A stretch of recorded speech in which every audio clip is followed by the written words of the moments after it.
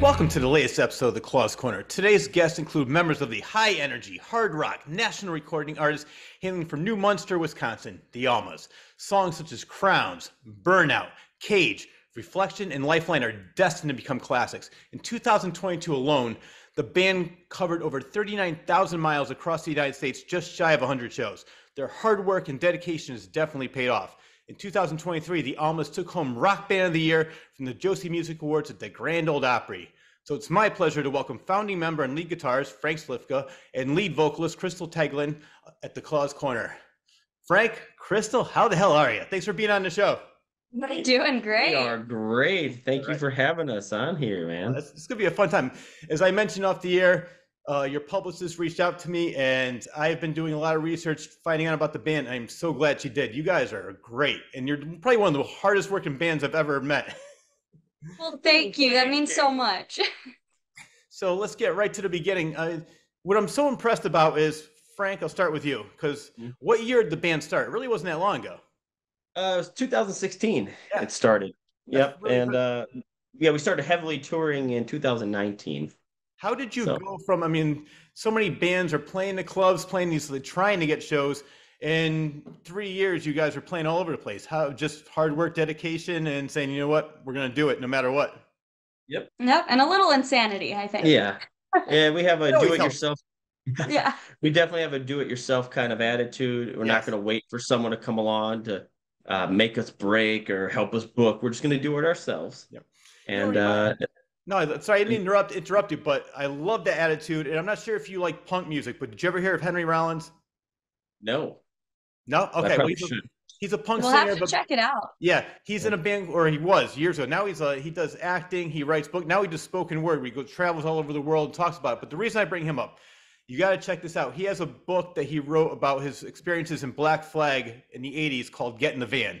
It's basically what you guys are doing, and I love it. Oh. That's awesome. Yeah. Get in the van. Get in the van. Yep. And that's Henry Rollins, you said? Yeah, Rollins.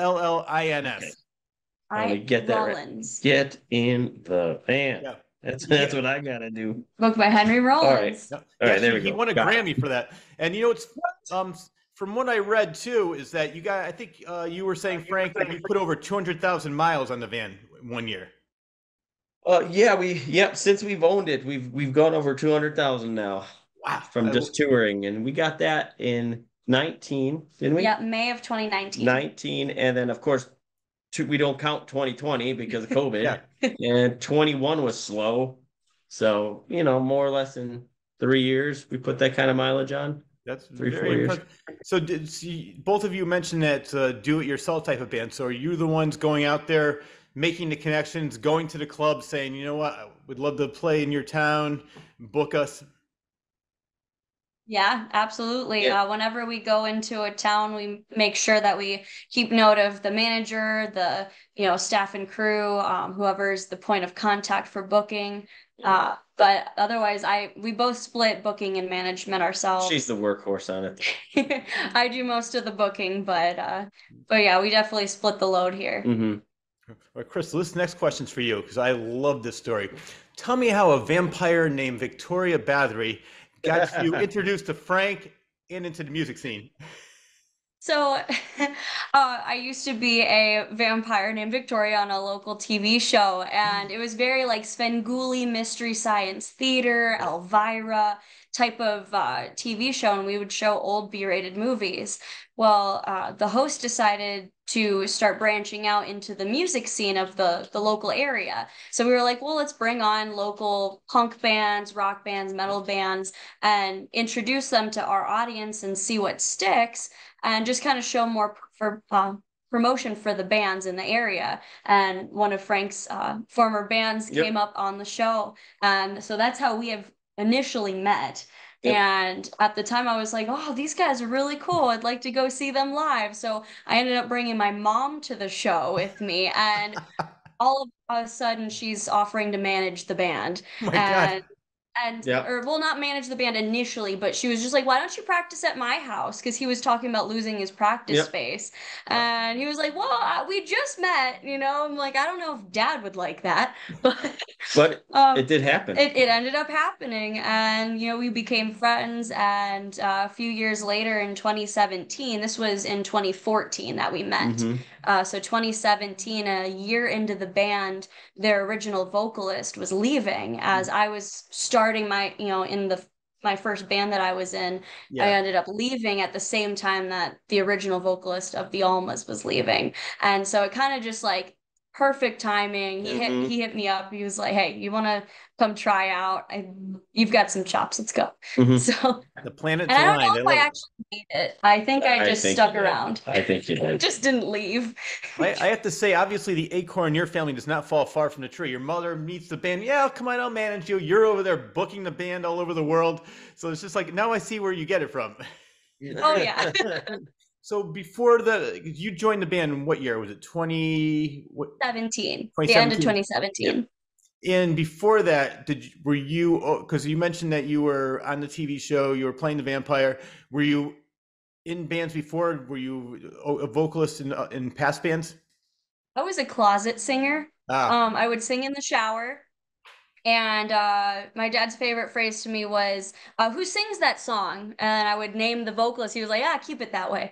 So I was like, "Oh yeah, I don't belong on stage," but I really liked music. So with the, you know, being the vampire on the TV show, I ended up branching off doing my own thing for a while and just kind of promoting bands and setting up shows and bringing bands together. And a friend of mine actually signed me up behind my back to join or to try out for the band that I ended up being in. And so he kind of just dropped me off in the driveway of this dude's house and was like, "I'll be back after the interview," and drove away and just ditched me at this random person's house that I really didn't know. And so I tried out and ended up making it in that initial band, but I was only there for 6 months. I really wasn't happy with the certain dynamic that was going on in the band. And I've never been in a band prior to that. So I really didn't know what to expect anyway. But so that was never your thing growing up? Like, I want to be a singer. I want to be in a band. I definitely wanted to. Oh, you wanted to? I just didn't think it was a possibility. My parents would have like ABC, Good Morning America on TV, and one time there was like Britney Spears appeared, and I saw Britney Spears. I told my mom, I want to be a rock star when I grow up, and then that shortly turned into I'm going to be a teacher because that's more practical. But then I ended up being a rock star when I grew up anyway. Well, I love the fact that you have very eclectic tastes, and Frank, you as well. So I've listened to, we're going to talk about some of your influences, but you go from Britney Spears to AC/DC, Taylor Swift, Debbie Harry. So it's just, I mean, that's like me. Like people, when I'm in the car and they're like, I'll go from Mozart to Slayer to ABBA to Barry Manilow to Metallica. And they're like, what the hell are you listening to? I just love music. There's something great in everything. That's what I love about you. So Frank, for you, how did you get your start playing music? When you were a kid, did you always want to be a guitar hero? Oh no, man. My dad would always play like 50s and 60s rock and roll. So I grew up on that, the doo-wop stuff. And it wasn't until I was downloading music off of LimeWire back in the day. And I caught myself jamming out to AC/DC's Back in Black in my basement. And like I wanted that feeling all the time. And I wanted to create that feeling. So that's why I picked up the guitar. And that's kind of what started on. That was 13 when that happened. And I'm 33 now. So that's what did it, man. And I seek that feeling all the time. Oh no, I years ago, when in my 20s, I was in metal bands, and I know that feeling of just getting up there, and especially when the audience is into it, that feeling, there's nothing that can replace it. You're just a high that is so hard to come down from because you're so worked up. The audience is into it, you're into it. Yeah, I put that guitar on, and that first chord, the first big chord through the Marshall, and I'm like, I'm there. I'm good. Oh, yeah. Right. So we know Crystal's influences. Who are, besides that, you mentioned AC/DC, Back in Black. All right, let me ask you this before we can get into your other influences. Bon Scott or Brian Johnson? Who do you like? Oh, I used to be Brian Johnson all the time. And as I get older, I really start to appreciate Bon Scott. So we'll leave it at that. I like both eras. No, well, that's you know what, you and I are on the same page, because I always say besides, I'm sure there's more, but Van Halen with Sammy Hagar and Brian Johnson, AC/DC, there's not really too many bands that can completely get a new singer and reinvent themselves and be even more popular than they were with the original singer. So I enjoy both of them. And, yeah. So besides AC/DC, then who else would you consider? Because I know you mentioned doo-wop in the 50s and 60s, which is great. My biggest influences really when it comes to guitar comes from like the 80s. I like the 80s hair metal. But specifically I like CC DeVille from Poison. His solos are just really fun, and I like that kind of stuff. And then Mike Ness from Social Distortion. His songwriting, the simplicity in the music too. So I really jive off of that. So that's been one of my and Chuck Berry, naturally. Yes. But yeah, mainly that kind of this bluesy storytelling kind of rock stuff. Really what I gravitate towards, get influenced by. So all right. So I mentioned when you got together with the original band in 2016, as I mentioned in the intro, you're from Wisconsin. Did you just start playing local clubs, and how did you build it up? I know we talk about the DIY, do it yourself, and just become bigger. Did you take off immediately, or did you come out with a demo and start passing it around for the underground? Like, how did you get as big as you popular as you are? You know, it did start that way. It was very go, go, go, because when I had left my other band, there was a lot of mixed emotions as to my leaving, and truth be told, the local scene kind of turned against me when I left the other band. I left because I was an alcoholic, and I drank a lot, and I wanted to kind of refine myself and start a new project. So the Almas, which means soul in Spanish. But because there was a lot of negativity about my leaving and misunderstanding, it really pushed me to want to get out of my local scene. I wanted to leave so bad because there was nothing here. So it was just like, it was, hit the road, and like we pushed out an album, our first EP. I pushed it out in, only a couple months. It was out, the demo. And a year after the band started, we were signed to a small label here in Wisconsin. And then it was like, even when Crystal joined, it was only 3 months after she joined, we released another album. So everything always moved very, very fast. It was always go, go, go. And that was just always how it's been. And so it was just like, release music, go play as much as you can, hit up all the local areas. Let's see if we can tour. Let's try that. Okay, awesome. Let's do that for a month. Let's do it for 2 months. And we just keep doing that over. Well, I want to get into that with the touring, but before we do that, because it's a good segue, you were talking about how fast you recorded with Crystal. So Crystal, tell my viewers how many songs you had ready when you went into the studio. We went into the studio for the original album or for this current one? I think all right. Maybe you can. I'm not really sure which one it was. Where it's like you went to the studio for one time, you had no songs ready. I think you had 3 songs, and then you changed everything at the last minute and said, "Okay." So you basically started from scratch. Was that the newer album? That's the new EP. Okay. So we had 5 songs that the band all jammed out, and we were really excited to bring into this new studio experience. And we sent it in advance to our producer, Kyle Odell. And I'm not kidding you, when we showed up, we were like, all right, well, let's talk about these songs. He was like, I only liked this one. We're going to scrap the rest. And he was like, this one's got potential, and let's work on it. Let's record it. And so we're like, oh, okay. So, and that song even got changed completely the last day in the studio, because we wrote Lifeline was the first one we wrote together with Kyle. And then we, went through the rest of them. We had to go right back to the original song, Life Jacket. Yeah. And I looked at Kyle, I was like, it doesn't mesh well with the rest. It doesn't jive. It was like, we got to zhuzh it. Yes, he would say. Is that the technical term? Yeah, we got to zhuzh. We got to zhuzh this song. And he looked at me, he's like, are you being serious right now? I think it was 1, 2 in the morning. Yeah, 1 or 2 in the morning. 1 or 2 in the morning. I just got done with all the melodies for all 5 songs. And I told him, I was like, I think it needs to be zhuzhed. He was like, all right, everybody be quiet, get me a coffee and a monster. Yep. And So let's look like what we can do. And so and drums were being recorded that morning. yeah, that So morning. he smashed his song out. He just restructured it. He kept the only thing he kept was my vocals, my melodies, and Frank's guitar solo. Everything else about that song was deep sixed. Wow. And yeah, it was very crazy, but that was the kind of energy that was in the studio the whole time. Was if, just because you like something doesn't mean that, if you change it, an audience member is gonna miss it because they never heard it in the first place. Exactly. So don't be so attached to what you're writing right now, because if we can make it better, we will, but also don't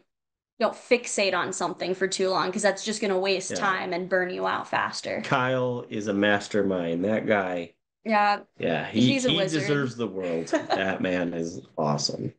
Yep. Well, it's funny because I've written a book too, and I used to be part of a writing club. And the reason I'm bringing that up was that I went to a writing class, and there was a teacher who said, like, perfection is the death of good. You can keep doing it over and over and over again.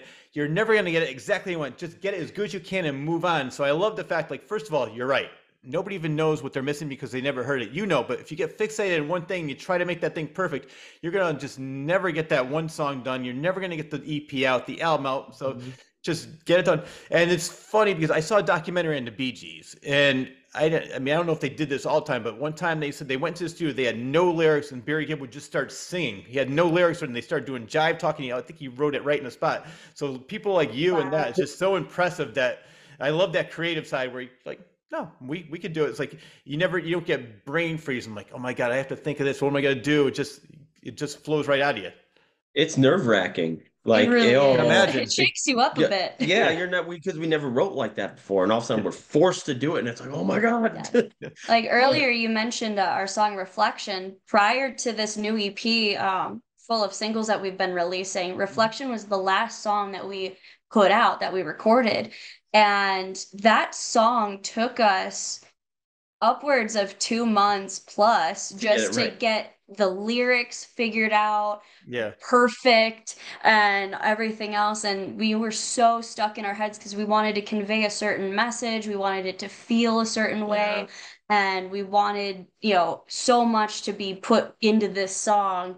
It took us so long to accomplish. So taking 2 months and then going into our newest studio session with 2 weeks, whether we come out with half a song, 3 songs, or nothing, then that's what it is. So we're, the fact that we came out with the 5 songs that we did, and we're so proud of them, and just the work that it was, and putting ourselves into a whole new element, and seeing what we could do. It was definitely whiplash, but in the best way. Oh, well, I've listened to it several times, and I love every song. Every time I think this is my favorite song, I listen to the next song. No, this is my favorite song. No, wait a minute. So yeah, I love it, and I just can't get enough of it. So a question for you is, because I'm thinking of people like Rick Rubin and obviously George Martin with the Beatles. They played a big role with different bands, especially with George Martin and the Beatles getting their sound. Do you have a producer that you work with on a regular basis that helps you find your sound, or is it mostly the band says, nope, this is what we like, we're going to do it ourselves? That used to be our way up until meeting Kyle. Okay. Yeah, he's the 5th member. He's the one that said, we're going to spend our time here in the studio finding who the Almas are. Yeah. Are you cool with that? And I'm like, yep. Yeah. And so he was able to hone in on exactly what we need to sound like, and he's a wizard. Yeah. And honestly, that's why he scrapped all of the songs that we wrote, except for one that we ended up changing completely anyway. Yeah. But that's why he was like, I don't hear who you are in the songs that you brought me and what you've released in the past. I really don't hear you, and I want to discover who you are if you're gonna let me, like Frank said. And so that's why we didn't record what we came in that we wrote as a band, all putting our own little spin on stuff. He was like, no, let's just see what we can do in the moment, and what I can help you guys discover of yourselves. Well, I love that, because there's no ego with you guys saying, oh no, this is our song, we know what we want to sound like. So the fact that you trust him so much to say, all right, let's do it your way. Where did you find Kyle? Through friends of ours. We went on tour with the Light Divided Mm-hmm. years ago, and they were the ones that hooked us up Yeah, with Kyle, introduced us. We were going to go to another producer, and I'm happy we didn't. So Yeah, we it was tried. bad vibes all around that Yeah, one. but yeah, we got a chance to meet or talk with Kyle, and it just worked out. But it was thanks to our friends in the Light Divided. What other bands does he work with, or has he worked with in the past? Oh God. So Plush's song Left Behind that they put out, he was part of the team to help put that one together. But He's worked with Citizen Soldier. Motionless in White. Yeah. Nita Strauss. Yeah. The Nita Strauss's newly released album that she did was Kyle O'Dell. Yeah. God, he works with so many people. Wow. Yeah, he's got a good track record. Yeah, No, he's got a lot. There's so many to name, but yeah, definitely the bigger people up there. God, yeah. I'm blanking right now. He works with a lot of other producers as well to collab with bands. So Yeah. he's friends with a lot of the people that even write like 3 Days Grace, I believe, is one of them. Yeah, he works hand in hand with them, and like he's very well connected. So how in the hell we got hooked up with him, we're just very thankful. Yeah. Well, your fans are very thankful as well because it sounds great. I love the collaboration between the band and him and Kyle. I know we mentioned different ways of you went to the studio last time, basically did it in a spot. Another time it took several months. So for normal, I guess what would be considered normal, what's your writing process? Like Crystal, do you write the lyrics? But I heard you mention you have the melody too. So does Frank, do you come up with the music first and then Crystal writes the lyrics, or does it a collaboration between the two of you and the band? It just depends. Like Kyle would lay down like a set of chords, and then Crystal would come up with a melody, for it, and maybe she would come up with some lyrics. Then Kyle would look at me and be like, "Frank, we need a riff." Yeah. So I would come up with a little ditty or something. Then he would go ahead and change it a bit, and that would be a song. But there were other times where we had a whole chorus. The whole song was kind of put together, but there wasn't really any lyrics on it. Yeah. And so that one, we were really frustrated. So like Burnout, I had a heavier hand in writing the lyrics on that one. Yeah. But there's songs like Lifeline where Crystal headed all the lyrics on it, like absolutely everything. And and I had a little bit of the riff, and that was way after, I think, the lyrics were written. So it all just kind of depends per song. There's no real set way at this point. Sometimes, like he said, he would just put some like chords down from like a keyboard synth kind of thing, or find something cool to vibe with, and we would just go with that. Mm-hmm. And just build off of those 4 chords or whatever. And do you only write when you're when you're inspired, or do you just say, okay, well, we're going to just try and write a couple songs today, or is it just like, all right, well, let's I have this melody, want to see if we can write some lyrics with it? How does that work out?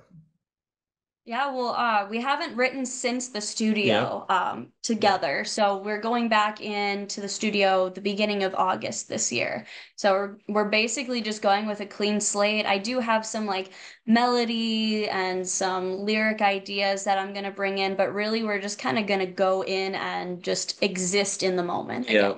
I got some subject matter, some ideas and concepts about where we want to take it musically, but besides that, nah, we'll worry about it when we get there. I love that attitude. We'll make it work. Mm-hmm.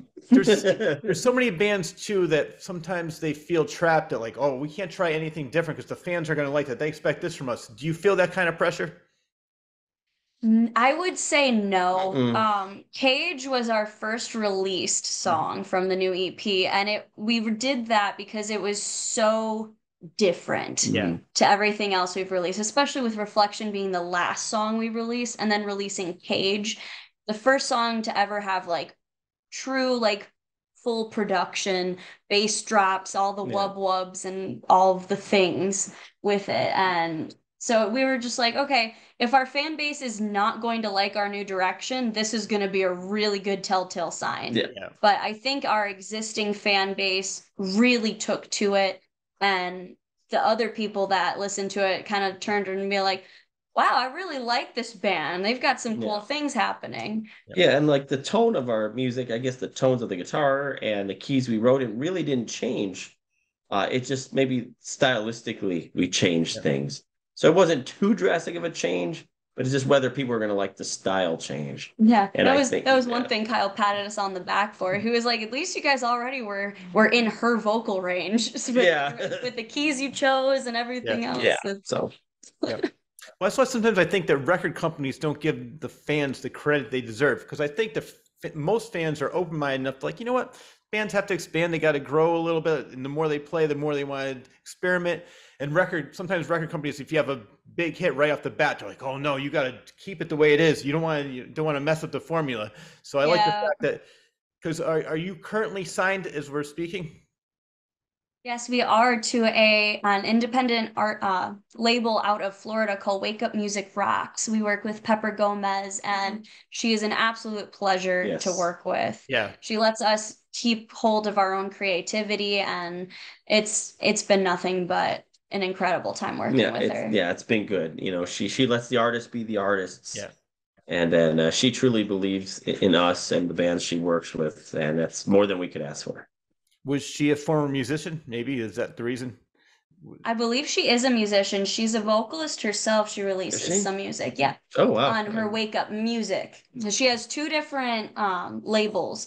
So it's Wake Up Music, and then under Wake Up Music is Wake Up Music Rocks, which is for like more the metal bands, the rock bands. But Wake Up Music is for like pop, EDM, and that kind of stuff. So she'll do collabs with other artists on that side of the label. Yeah, the reason I asked that is because I did an interview with somebody who wrote a book on the Carpenters, and Herb Albert is the one that signed them.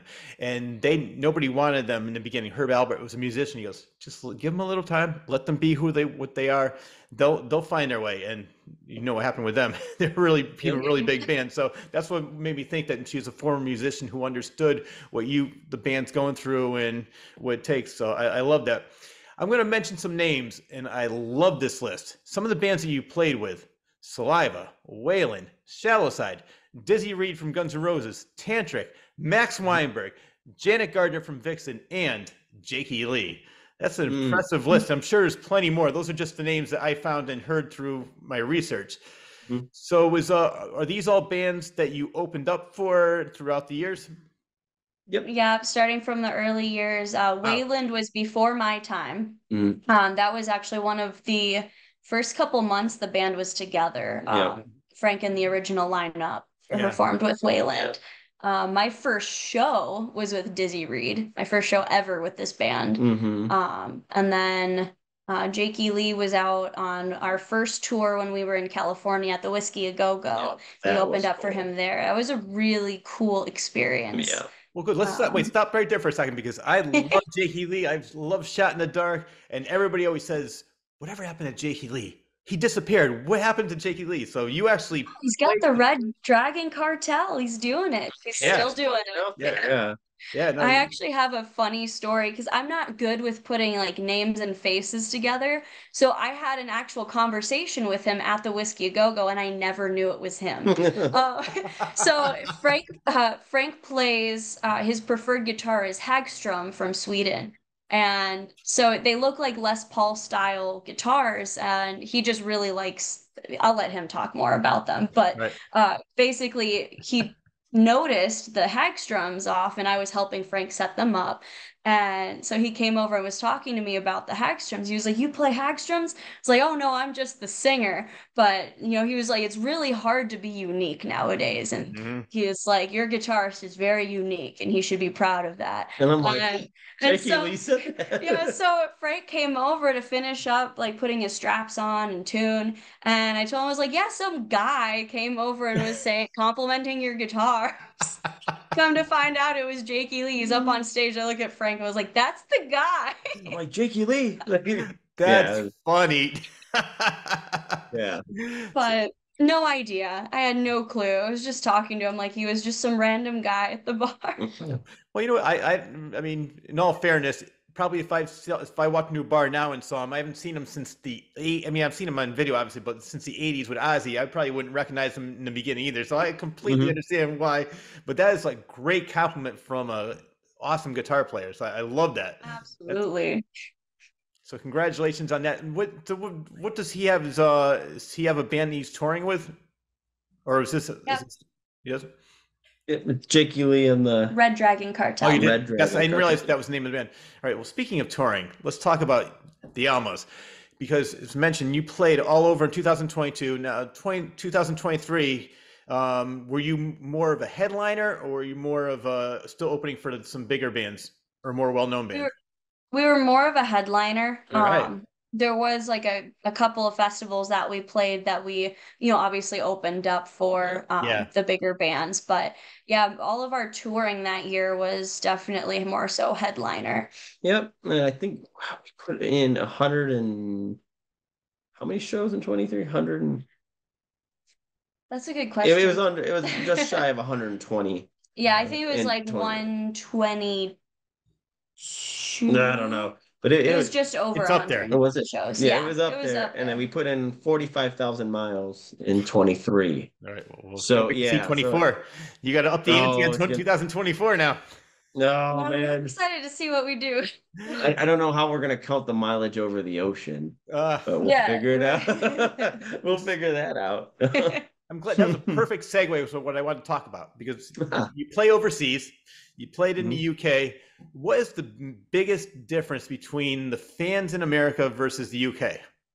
We actually have not gone to the UK yet. Yes. Oh, okay. It's coming up this July. Yes. Maybe, okay, So that's what I was we reading. will let you know when we get back. Yeah. But we are really excited. We've heard a lot of great feedback so far from just booking the tour. We're working with another company through Wake Up Music Rocks, our label Pepper, to handle that overseas tour, because that's a little bit too big of a bite for me to take on right now. So we're having them handle all of it. We're really excited, and But so far, the reception from what we heard, the band coming over is good. They're doing some radio promotion and things like that. And so far, it's being well received. So I guess we'll see how it goes. Yeah. Well, you know what? That just means you have to come back on the show and talk about it. That's it. Absolutely. Yes, perfect. No, I think that's what I was probably reading, that you were playing there. And that's what I thought. So I can't say I know. I have friends that played over there, and they said the UK, that area, it seems like maybe because they don't get as much, or they'd really appreciate music. It seems like, sometimes, and I'm not putting down all American fans, I'm just saying that sometimes they seem like complacent, like, I can go anything. But they will go overseas, like, oh my God, everybody was there. It was a Tuesday night. The place was sold out. So I think you're going to have a really good time, from what people I know who are in bands that went over there. So, well, we're just looking forward to the new adventure. Yep. So we hope it would be great. So I'm guessing this is a full-time gig for you, for the full band. None of you have day jobs anymore? I had to quit my job because booking for the band takes up so much time, as well as how much we're actually gone anyway. Yep. And I just took pretty much almost an indefinite leave, like a couple days ago. Wow! Congratulations. Thank you. Yeah. Because I've been working. I'm an appliance repair technician, so I was doing that when I was home. But there's just so much to do now with the band, just with everything, a new tour vehicle, this, that. So it's just, I decided, I'm just not going to go to work anymore and let that be that. Did you ever see the movie, what's that movie with Michael Douglas, where he just gets out of his car? I'm going home. I'm done. That's like you. It's like, all right. That's pretty I'm much. done. I'm like, I'm done. Yep. Falling Down, it was called. The movie's called Falling Down, where he just gets out of his car. It's like, all right, that's it. Well, congratulations to all of you on that. And then I want to talk about the songs, because you have some great stories with the videos. But first, that song Lifeline, I love the song, and it had an earlier release date. But what happened with that? Why did it take a little bit longer? Yeah, so we recorded it in July, and we were hoping to release it in September for Suicide Awareness Month. But unfortunately, there was like a hiccup with the editing. Apparently, we found out that the hard drive got corrupted from our director, and he managed to salvage the whole thing. Oh, good. But that kind of ended up taking up a bit of time. And then we just had a lot going on, and we really wanted to give it a proper release and promotion and advanced promotion as well. And we were like, well, let's just take the time. Obviously, there's a reason that we're not able to put it out when we wanted to, and we have to wait. Yeah. So we were just like, all right, when we get it fully back, then we'll put it out. And we had a lot of special effects work that was being done on it as well. So that took some time to get that in the hands of that artist, Spencer Olson. Mm-hmm. And so he took, he did the video justice and did great work, and he definitely got the whole project back on track too. So big shout out to him. It just finances. We had to have the financing to properly release it as well. So it all worked out for the better. So yeah, definitely, it's worth the wait. Definitely worth the wait. Exactly. And knowing you guys, if the files were corrupt, and you're just like, let's just write a new song, no problem. Give me 3 minutes, I'll get a new song for you, new single. Yeah. Well, I mentioned that you have great songs, but along with those songs, you have some really great videos. So, do you find it a fun experience, or are you just happy to get it over with, and why? So, pre-shooting music videos, we're always really excited because Frank has a very fascinating mind, and we give him full credit on the ideas for all three music videos that we have put out thus far for Cage Burnout and Lifeline, all of which are very excessive music videos. So then in the moment, we can't wait to get it over with. Because Cage, we didn't use VFX. Like even like transitions weren't used for that one. It was all the flashing of lights that just let it meld perfectly together scene by scene. But it was in the dead of winter in Minnesota. Or no, it wasn't the dead of winter. It was the first snowfall of Minnesota, I should say, because we recorded in October of 22 for that one is when we recorded. And the water tank that we had, the holding tank, was warm water when we started. But since it was outside, it became freezing cold. And we had this rain system that it was being pumped into so we could actually perform while it was raining on us. And that water was so cold, we were chilled to the bones. That was one of the very few shows the next day that we ended up having to cancel because we were just so beat up from a music video shoot. It was a long, I think 18-hour day. I don't know. No, that's excessive, really excessive. It was like 13 hours. 15, I think. 15 hours. I think it rounded out at 15. Just because, there's a lot of prep work, the lighting and stuff. And we're also very DIY even when it comes to our music video. So if it's something we can build, something we create, we're going to do it. Yeah. We're going to try to make it as real as possible without using too many special effects or renting out crazy rooms to do something. So that stuff, the creation and making all that happen, I get a kick out of, especially like Lifeline. Yeah. We had a helicopter where the whole cockpit was chopped off in the front because they actually used it for filming, but there was nothing in that helicopter. It was completely bare and empty. So we had to figure out a way to make our flight cases and all this stuff fill up the helicopter to make it look like it was full of cargo and things like that. It was a lot of that creativeness I love about them. But we're in a helicopter, an enclosed helicopter now because we covered up both sides of this damn thing, and it's in June and in July, so the whole thing now becomes an oven.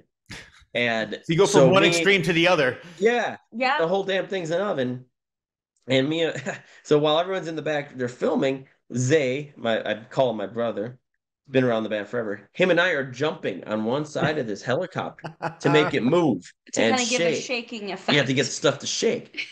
So you're in an oven, jumping up and down, wearing a flight suit just to make this thing rock. It was ridiculous. But I want to talk about that video because didn't you rent fighter jets, a helicopter? You rented everything. I love that.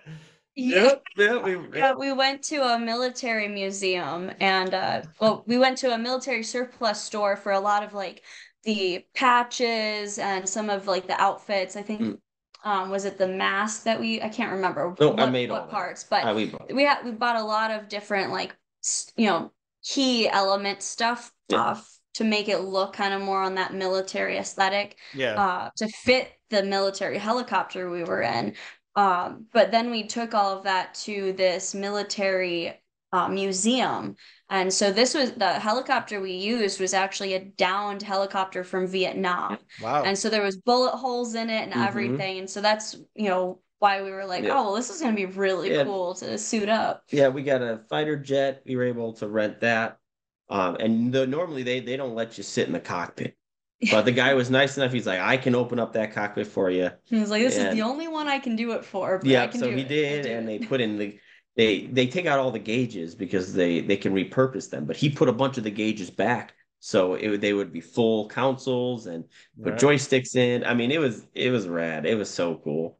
And I always wanted to be a pilot. So the fact that I could actually put the fighter helmet on and everything and then sitting there, I was like a kid in a candy shop. Oh, he was so excited. It was so awesome. Well, I can say my brother was a fighter pilot. Now he's an airline pilot. So he says, he goes, I wake up sometimes like, I can't believe I do this for a living. He loved it. And he said the one thing I don't care how many times you do it, the aircraft carrier, you'll never get used to. Because all they have is that one little hook, and if you miss that, I mean, he told me stories about friends having vertigo and ejecting and not making it. So it's just, it's crazy, but oh man, that's why for me, like, I would love to be in the plane, but I would never want to fly it myself. I would just like to be a passenger. Right. So I'm glad you got your Top Gun moment. Yep. He did. He did. All right, so we went from extreme cold. I want to say one thing about that Cage video, because you were talking about how cold it was and how you couldn't make the show. You sort of had like a Princess Leia in Return of the Jedi vibe there going. So I can't imagine how if it was that. No, it was very good. That's a compliment. I was a big fan of that look in 1983 when I was 9 years old. I'm still a fan of that look. But the reason I bring that up was like, if you're telling me how cold it was, first snowfall, Minnesota, and you're dressed like that, I can only imagine how much fun it was. And I have to say it was worse for me than the guys because we did all of their wet, like single wet shots earlier in the day. So like during the afternoon when the water was still warm, by the time that it got to my single shots being wet, we did the full band together, and then I had to continue doing myself by myself. So it was so late at night. Everything was just freezing cold, and the battery on the camera died. And so I'm wearing the chains in this reflection pool, and I have to just sit and lay in this water that's ice cold. And luckily they shut the rain off, so it didn't completely keep going on me while we were changing the camera battery. And then he had to change the SD card and everything else. I'm like, can we like get me out of these chains and out of this pool, please? Oh man, fun times. So it was a great time. Went from the extreme cold, the extreme heat. Now let's go back to the cold with burnout. Yes, sir. So that one. There's always a story. That was when January? That was February. In Minnesota. That one was the dead of winter. Well, let's stop right there for a second, because Frank, you get all the credit for the concept. Who gets the credit for picking the locations?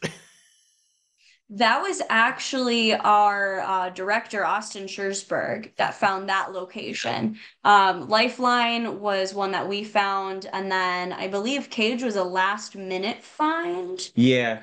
We needed a place with a rain machine, so Austin found that one as well. Granted, Lifeline's second location that we shot, the airplane hangar, that was found the day before we made that shoot. Yeah. So we were at the military museum, and the behind the scenes videographer, photographer Chad from CAH Promotions was like, oh, you guys are looking for a hangar? I might know a guy.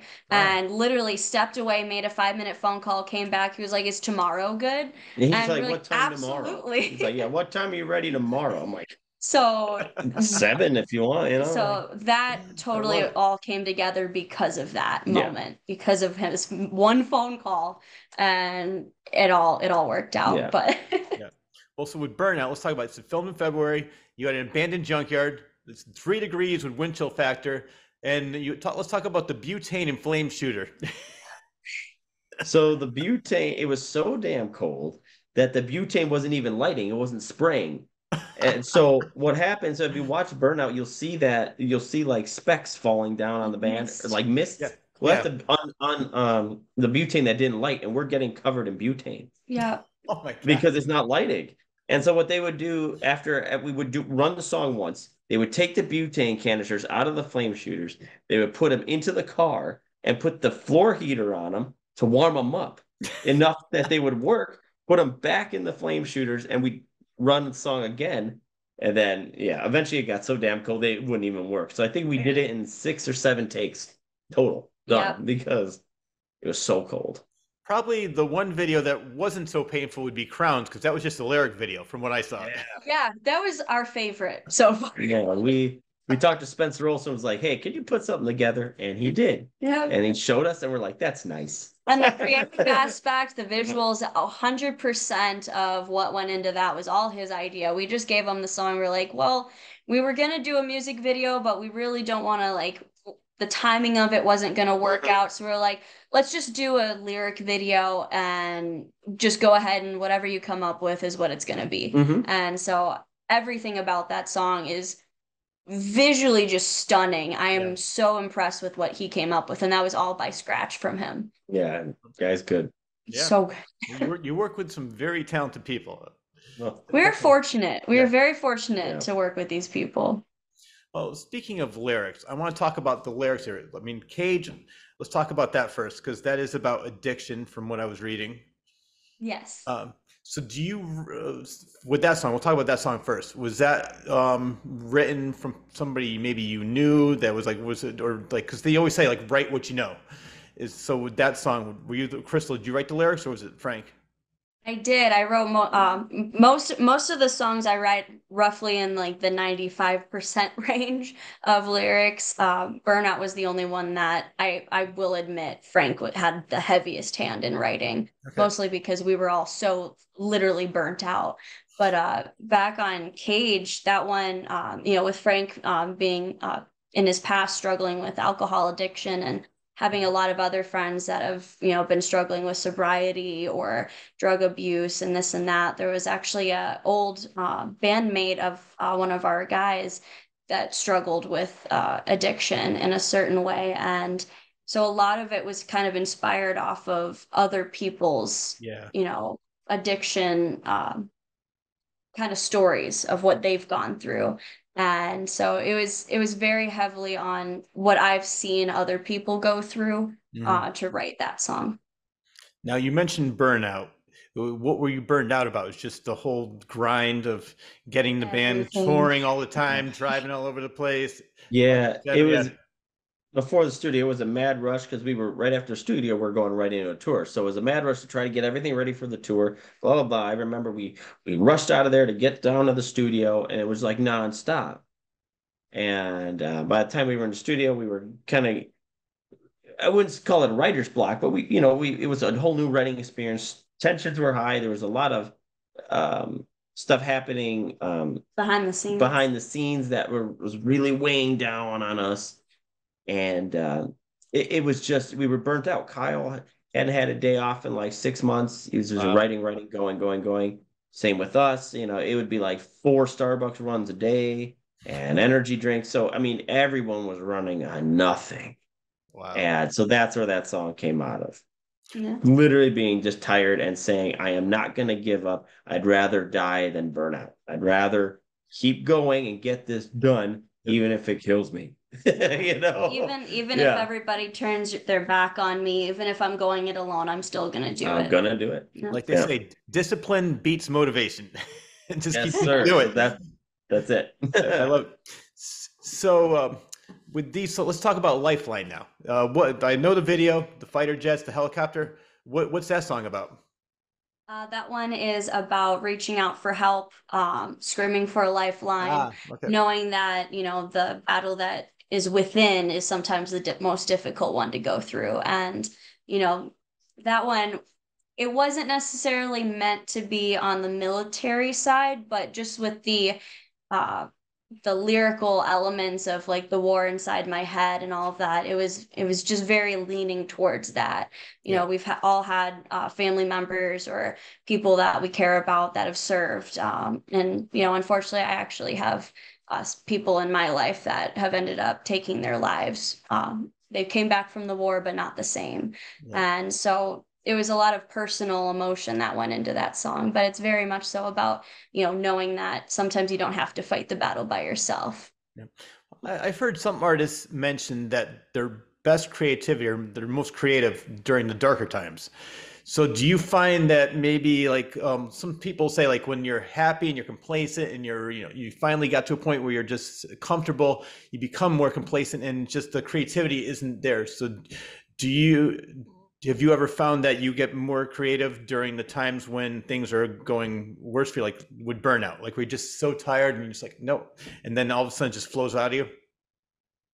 I mean, it just so happens, I think some of our favorite songs came out of some darker times. Yeah. Some of the songs that we've, even continued playing the most in our live set came out of being like kind of at like a breaking point, or we're so frustrated, or we're so, under pressure to get, XYZ done. And then we just kind of give up thinking about it and just do it. Yeah. And Yeah. so I think some of our best work does happen under extreme amounts of pressure. Yeah.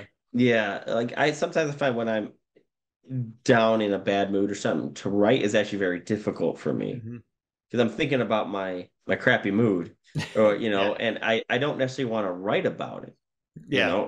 I tend to write how I'm going to get myself out of it. I like that.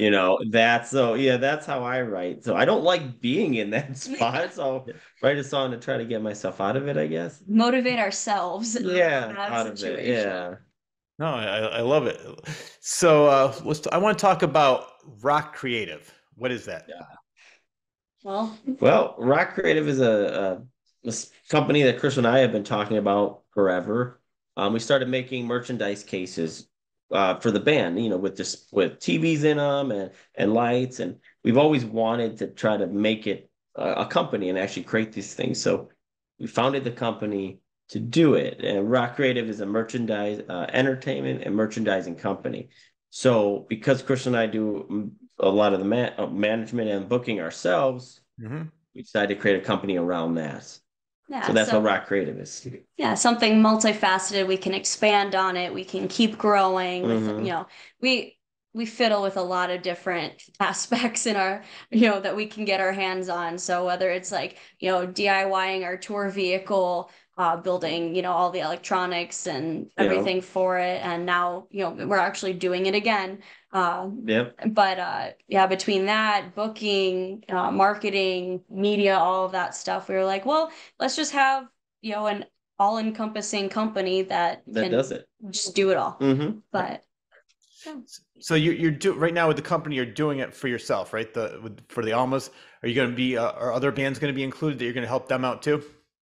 If people are interested, right now we're very busy with with some of our own stuff. But I mean, when it comes to like the merchandising part of it, like building the display cases and stuff, we are for hire if anybody's looking for, a display case, even if it's not a band, something that, display whatever you're looking for.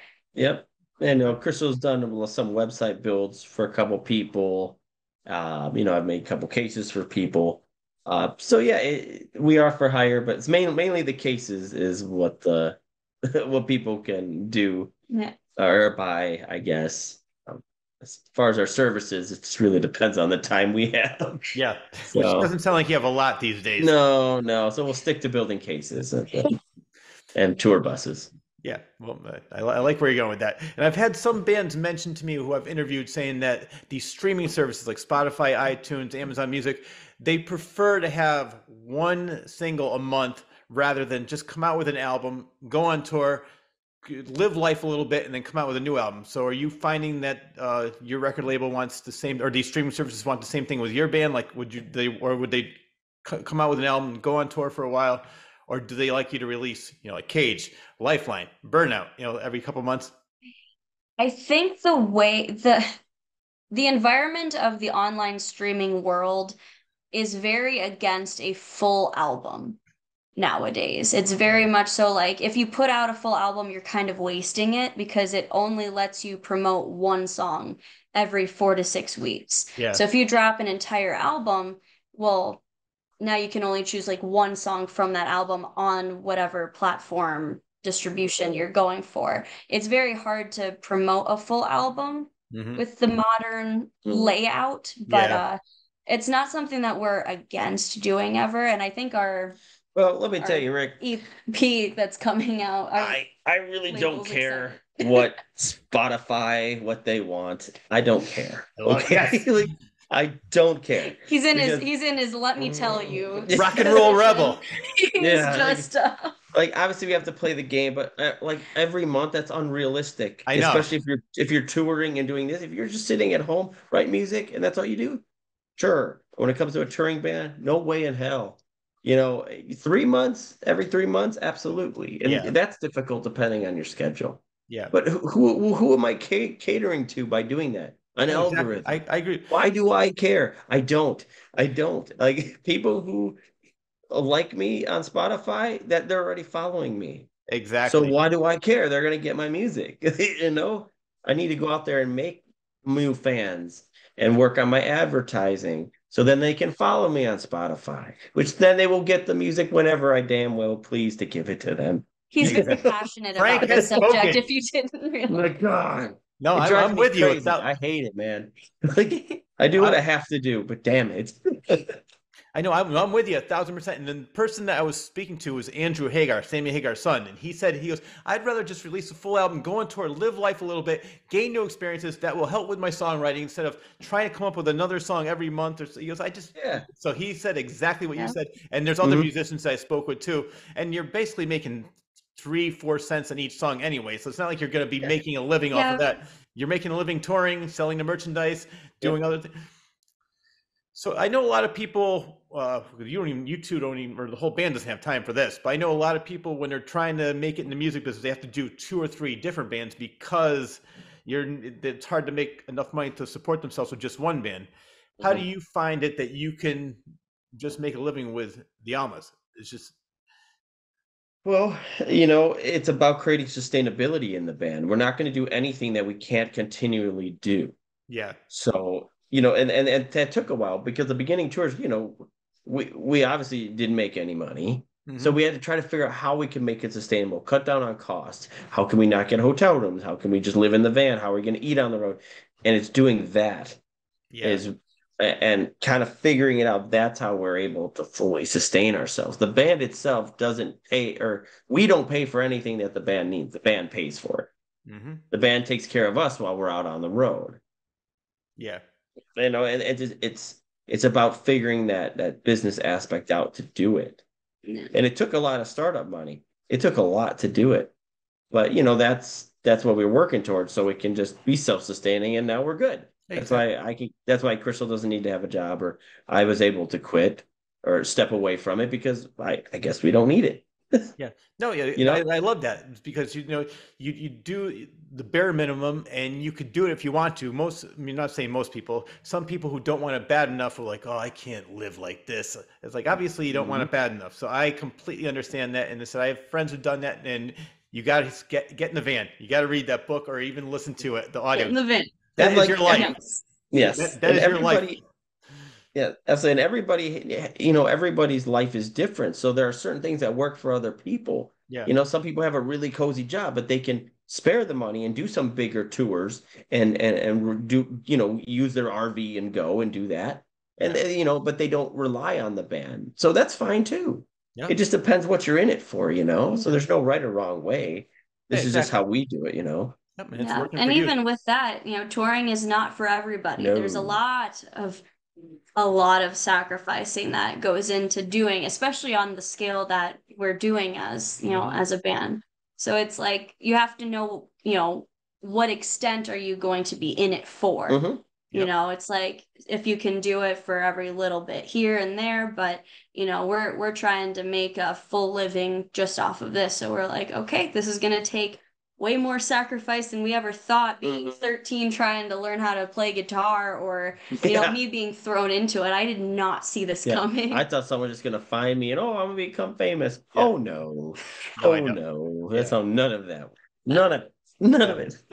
That's why I think that these shows like The Voice and American, they're the people that get that they're missing so much. Because I think there's so much more into what you're doing and living life, going on the road, being the 10-year overnight success instead of just getting on stage and then they start playing all these different places. They really have no idea what they're doing because they didn't experience everything that you're experiencing. So personally, I think I would have more fun, even though there's a lot more to it, to do it the way you're doing it, and you get a lot more out of it than just say, "All right, I played on a TV show for 2 weeks. I'm a star." You're not. Exactly. Yeah. There's more of a story. Yeah. And it's all about the story. My mom's an author, so I always look at it as like, well, this is gonna be one hell of a book. So people are gonna really like this read. I'm hoping she's going to be writing a biography on the Almas because I will definitely, I'm going to pre-purchase it now. I want a signed copy. Well, good. I'll let her know we have a buyer. Well, another thing that makes a band, I mean, you have to be a talented musician to make it, but also marketing, and that's a completely different animal. I want to talk about that because you guys are great at marketing. I want to talk about the campaign that you had for the release of Almas 2. You raised money for a radio campaign that got all the fans involved. This will help promote smaller radio stations and shows like the Claw's Corner. So first of all, how did that get started, and what did the fans get for donating? So we released 100 EPs. Pre-released. Pre-released 100 EPs. And they got a special design cover and everything that we will never print like that ever again. So it's a one-of-a-kind CD. And they got a special poster that has a special thank you letter on the back that we will never release.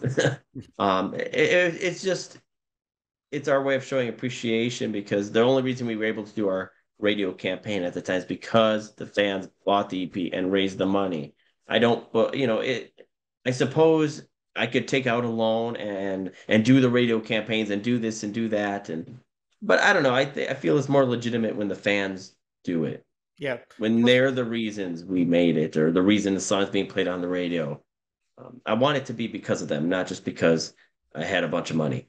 Yeah, no, and I love that because not only do I love how appreciative the Almas are for their fans, but also the fact when you get the fans involved, they feel like they're a part of it, and that makes it even more of a personal thing for them because they're like, oh yeah, I helped get this, and I helped with this song, my name's on this, I got this, and it gives you that personal connection with the band and the fans. I love that. That's like that. Was that your idea, Frank?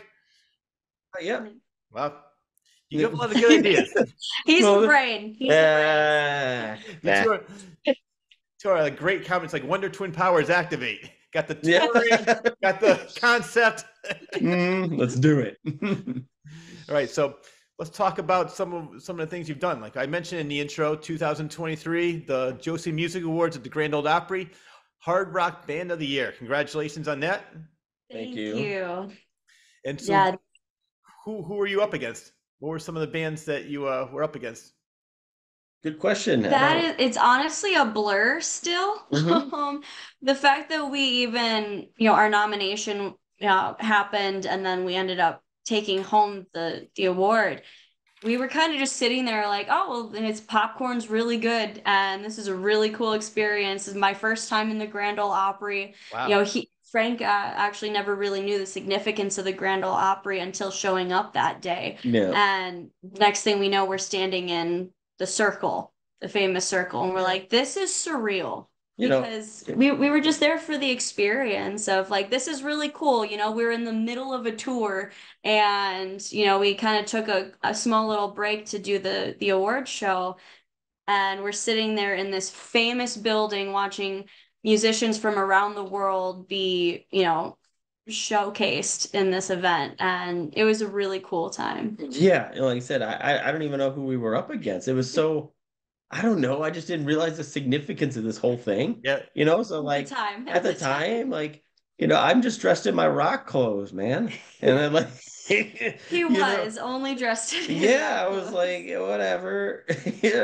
And there's a red carpet, they're taking pictures, all this stuff. And I'm like, wait a second.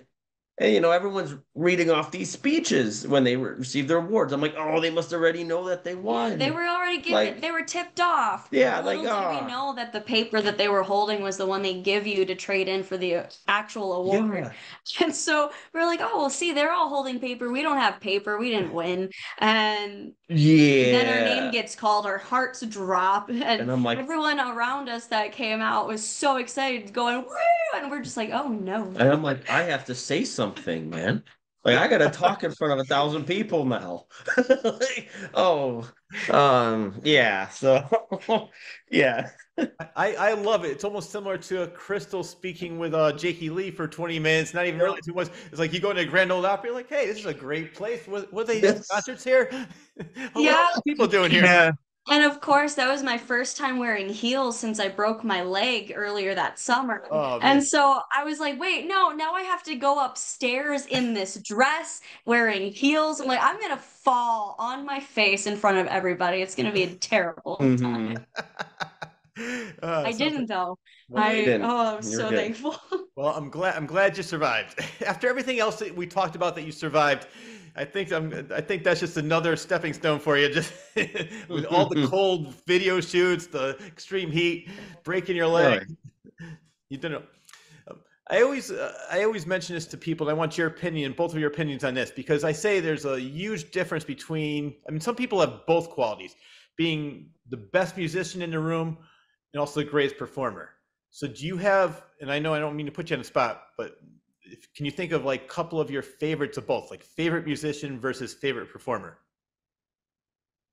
Oh man. Well, the Crew and A Light Divided, I have to say they're some of the most chaotic performers, to say the least. Their guitarist Scott hangs from the rafters playing guitar. Love it. That guy's crazy. Like every once in a while, between him and their other guitarist, Doug, he'll like sit on his shoulders and they'll both be playing guitar. And JC moves all over the stage. Yeah. She owns the place, and going on tour with them was just fun watching them every night. Yeah, their performance is phenomenal.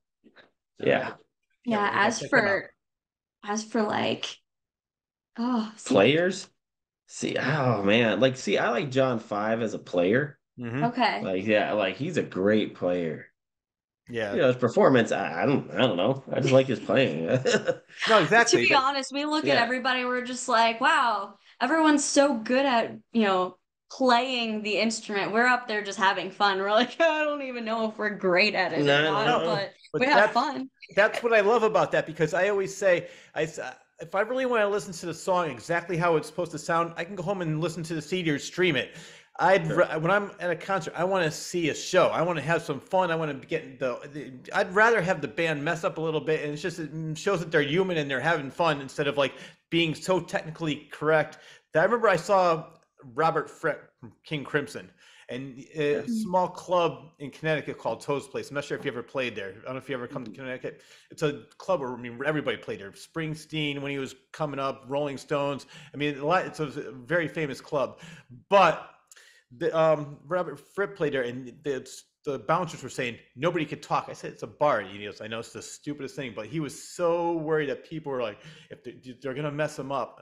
So, I mean, it really wasn't even a fun experience seeing the show. Oh. He was technically he was great, but it was like being in school saying, shh. Yeah, it's so weird. It's like I went to a rock concert, not a library. Yeah, exactly. I think I made a comment like that. But it's just, so that's why I think like I'd rather see the musician up there having some fun. And I love the fact, I mean, I've seen clips of you guys. You guys are great live, and you put on a great show. So it's just, are you going to be coming around to the Northeast sometime? I live in Connecticut.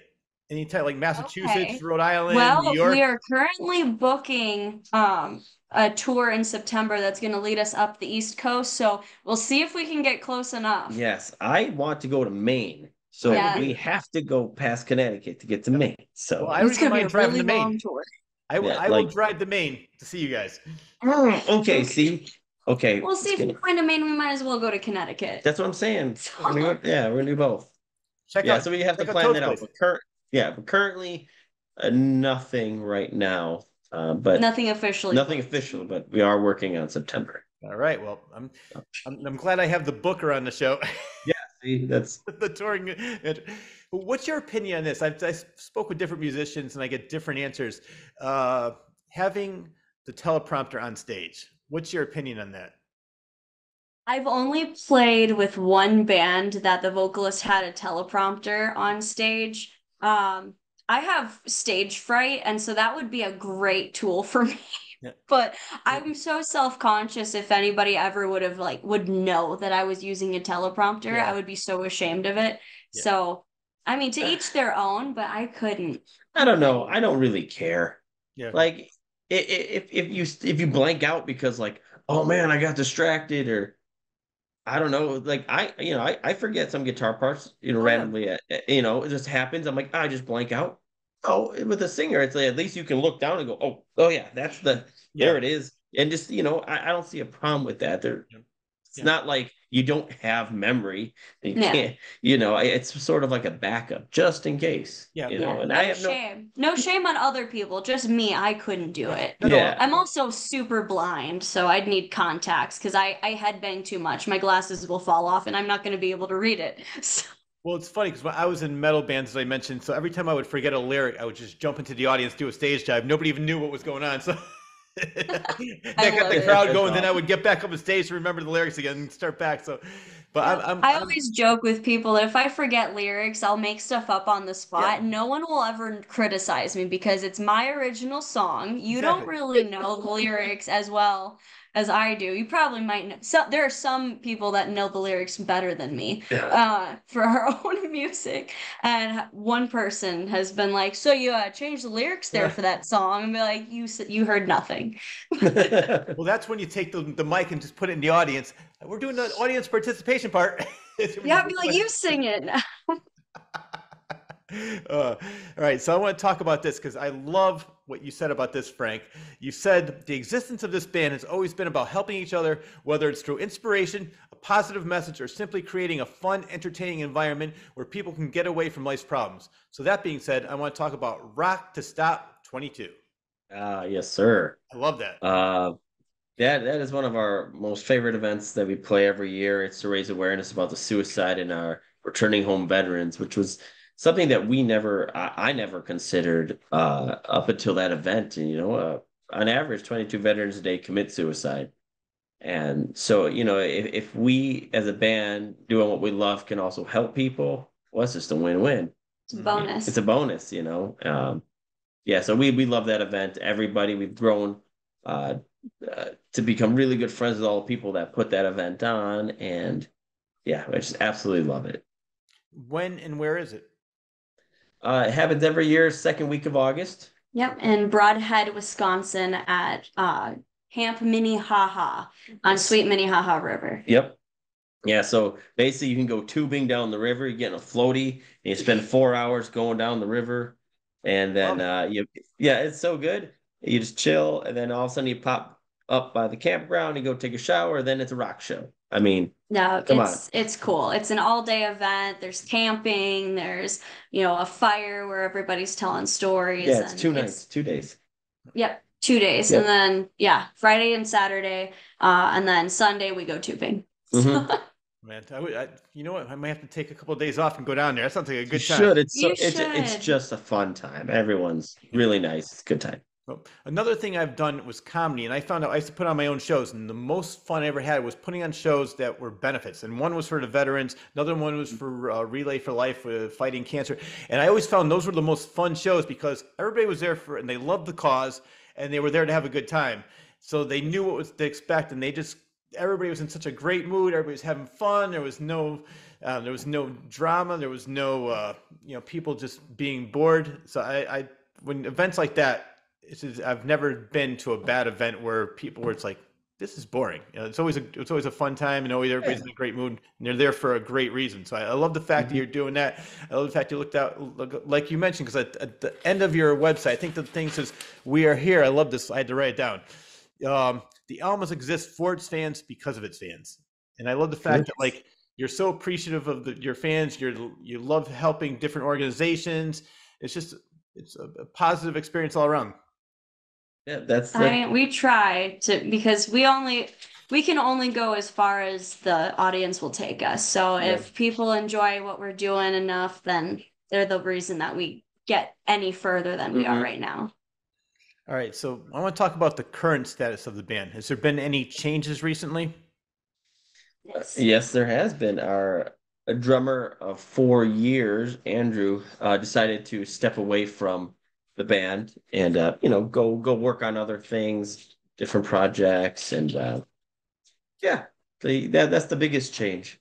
Yeah. Yeah, and do you have anybody else that in mind to take over? Yes, we do. We have solidified a drummer for our upcoming tours. And basically he kind of gave us a green light, or I should say me a green light to just keep booking and he'd be there for it. Yep, and Vinny. Yep, our buddy Vinny. We met him years ago on a tour, and we actually knew of Andrew's departure for almost 2 months now. Okay. Yeah. So we've known for some time that he was going to step away. So we've had ample time to try to find somebody, get them up to speed, so we don't have to cancel any tours or anything like that. So yes, but we're good. Well, I'm happy to hear that. And I don't mean to interrupt you. No. It's all good. We're looking forward to touring with Vinny. Like I said, we've been friends for a while, and he's a real fun guy. So I'm sure he's going to blend in real well with the band. Yeah. Well, the question for you is, if Andrew decides to come back, are you going to take him back, or is Vinny the new permanent member? We don't have a permanent member, and we're not sure what the future holds. So we really don't have an actual answer for that. But I think kind of like our studio time, we're pretty go with the flow in the moment, and we'll see what comes of it. The only thing I can control and do is in the now. So that's all I worry about. Right now, we got to build a new vehicle. So. Yeah. Well, I'd like to say, when have you ever done something like this in the past? Like when you had to write a new song right in the spot, when you had to do this. Can you be here tomorrow? Yeah, we could be there tomorrow. So yeah. No, absolutely. I mean, that's always how this band's been. I mean, like when our singer, my old singer left, Crystal hopped in, and we I think only canceled 3 shows or something. And we were right back at it. I mean, the band has always moved forward through it, members changing, this, that. We've never skipped a beat. So yeah, this is no different. Yeah, I think the band was only down a month without a singer. So they left in September. I came in October, and then by 2018 we were already out performing with a full new album, and then we released it a couple months after that. Yeah, so just always have to keep moving forward. You always have to have a plan, because it's not just one person's life, you got to take care of. You got all the rest of the people in the band, all the rest of the members. So we have to keep things going because this is our life. We can't stop, we have to push forward. So so we always have to have a plan to move forward. So all right. Well, what's next and where can people find you? Well, what's next is touring and touring. Recording. And recording. And touring. And more obnoxious music videos, more than likely. Probably. more fun, freezing, extreme heat experiences. I think the next one we're planning is going to be a lot more low key than what we've been putting out. Just kind of like coming back to our roots. Yep. Probably going to film it on the cruise that we're going on. Oh, wait, let's talk about that. I'm glad. No, let's stop right there for a second. I almost forgot about the cruise. You did you already do the cruise? No, not yet. Okay. September. In September. That's another tour we're going on based around one event that we're doing. So we've got a cruise the 9th through the 13th, I believe, of September. Don't quote me on it, but I know it starts the 9th. It's right out of Miami, and we're going to like the Bahamas, and I can't remember where else exactly, but it's basically just a cool experience for us because we've never performed on a cruise before. I believe Frank and Josh have never been on a cruise before. Never been on a cruise. The best time. So it's going to be interesting. And so you can still get tickets for this cruise too. You can get rooms. It's a super good deal. Like I think it's 4 nights. 3 of the nights you have rock music, bands. It's a good time, and it's one of those things where you can book your room now and you can pay later. Yeah, they've got a really cool deal going on right now. So you can just reserve your spot and deal with the finances afterwards. Yes. So well, I will make sure that as we're talking, that's on the screen. So people who want to be on the cruise, I can tell you last year I went to Bermuda. I had the best time. It was the first cruise I've ever been on, but I love it. Every band that was there, they're like, can you come to every show? They actually named the band Seaside Duo with Sir Richard. They loved me because I was always the one getting into it. It was so much fun because they would have like different nights, like different theme nights. One would be like I'm trying to think Carpenters. Another one would be like I'm just thinking of different bands, but they would do different sets. I think the Beatles, and I had loved it. And a lot of times this wasn't like that. This was just a regular cruise with same 3 bands. They played different sets. For this cruise, is it more of a theme night? Like they have 70s nights, rock nights. So is there a theme to this cruise? I don't believe there's a theme to this one. I think it's just an eclectic group of people. They're probably going to have like a tribute night one of the nights because there are two confirmed tribute bands. There's a Motley Crue and a Poison tribute band. But we've got bands like Scotty Austin, Paralandra. We got a Shallow Side, the Lonely Ones, formerly Bobo Flax. I interviewed them. They're a really good band. Yeah, cool dudes. Yeah, so the other LA. Yeah. So yeah, there's just a bunch of good rock bands on this thing, so there's no theme, just rock and roll. All right. I guess it's a great time. Yeah, I guess rock is a theme, but well, I should say I had the most fun interviewing you two. I loved it. Before we go though, is there anything that I missed that you want to go over? I think just summing it up is if anybody's interested in checking us out, we will be in a city near you in the coming months. But find us at almastheband.com, ALMAS, theband.com. And if you are on any social media, we are at Almas the Band as well. So one thing to remember, and that's it. And remember, when you're watching those videos, everything they went through to put those videos out. So enjoy it. Yes. Like, please subscribe, and comment because the algorithm loves it, even though I hate it. Yep. And who really cares what Spotify has to say? Release the songs when you feel like it. Damn straight. Frank, Crystal, I had the best time. Please, you got to come back on the show again. I would love to have you back here. We could talk about, maybe future band members coming on, or talk about, tour, talk about anything on new releases, whatever you want to talk about. You two have carte blanche. Come on the show just to say hi. Awesome. Well, we'll definitely have to talk about the UK when we get back. Yes, absolutely. Definitely. When you get back from UK, that's what we'll do. When you get back from UK, we'll talk about that because I definitely want to hear all your experiences because I've never heard one band have a bad experience. It's always been very positive, and the fans are so appreciative of just having music there. So I'm looking forward to hearing all about it. Oh, you make us so excited for that. Yeah. Can't wait. Anyway, well, once again, it was great having you, and I will definitely be talking to you soon.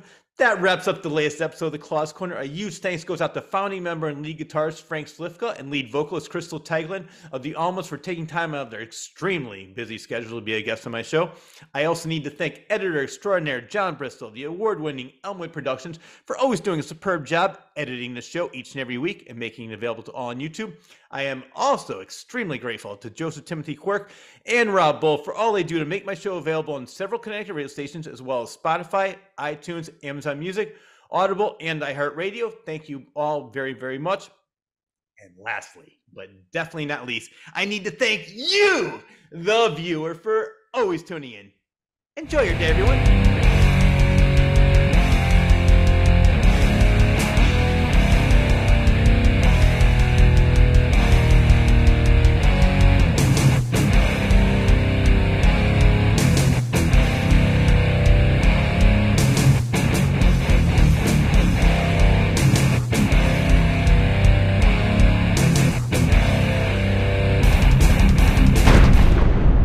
Suckers!